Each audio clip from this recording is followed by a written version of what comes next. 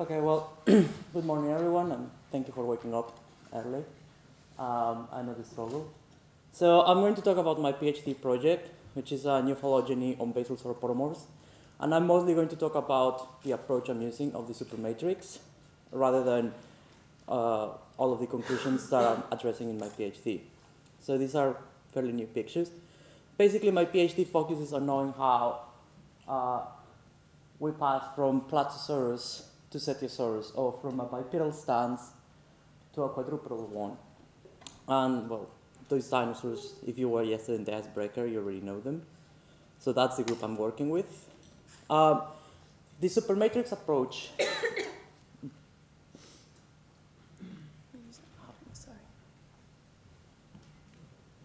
So the supermatrix approach basically has this philosophical background of the fossil record is already a sampling process. So if you can use as many fossils as you can, and as many characters as you can, then you are approaching closer to a more valid model.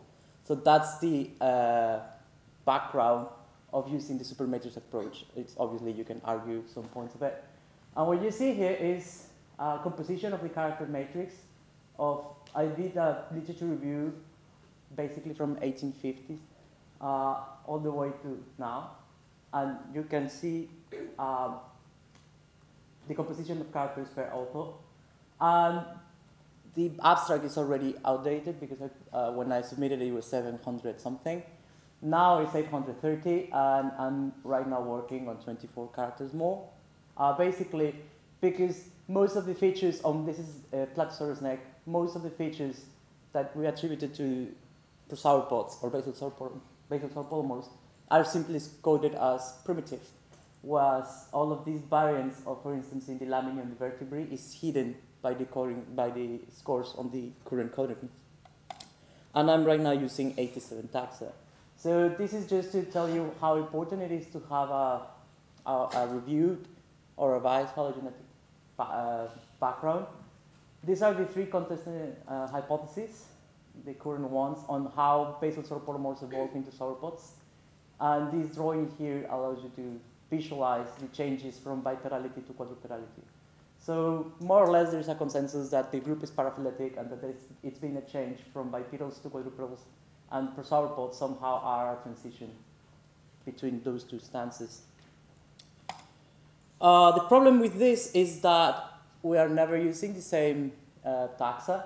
So what you have here is a graph, it's a table that summarizes the proportion of characters that have been scored for each taxa, for each taxon here. So you have, it's obviously not the full list. It keeps going on and on and on. So Plateosaurus is the only prosauropod that has been scored for every single character that I have. It's because that's considered like the classic or traditional sauropod.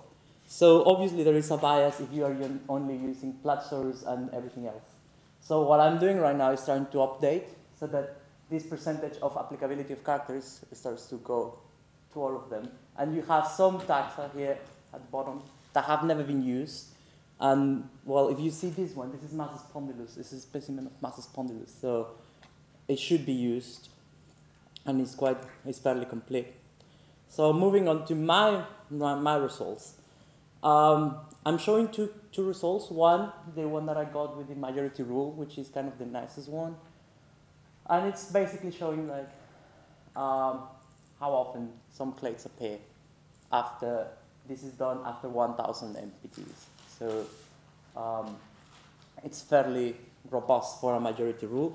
And you can see that some of the groups, so Plateosauridae here, Riojasauridae, and what is interesting is that Riojasauridae is always been considered a quadrupedal clade, but quadrupedality would have started appearing here. So Riojasaurids would have started to develop quadrupedality as a convergence compared to the other ones here below.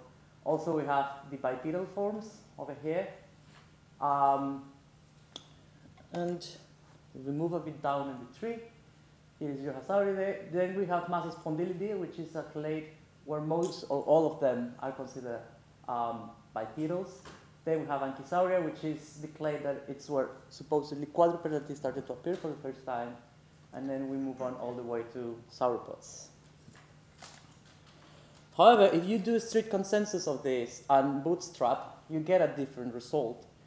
You get fairly the same clades, but then you have a problem here on top.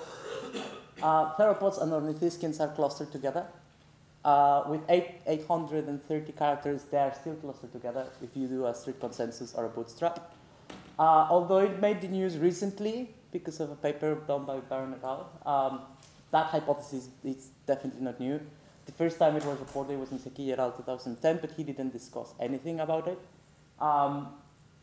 And, well, yeah, the most contrasting part is that Anchisauria here is a more robust clade, but you still have Regalado here as the sister, in a sister tax or more basal position towards Anchisauria.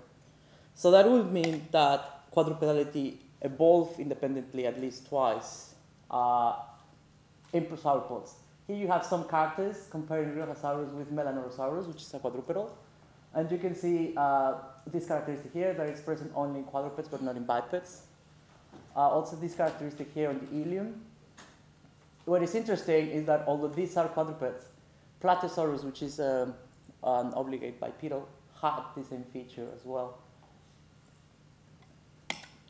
And finally, I'm going to finish this talk with this quote that I found in a paper which I completely relate to.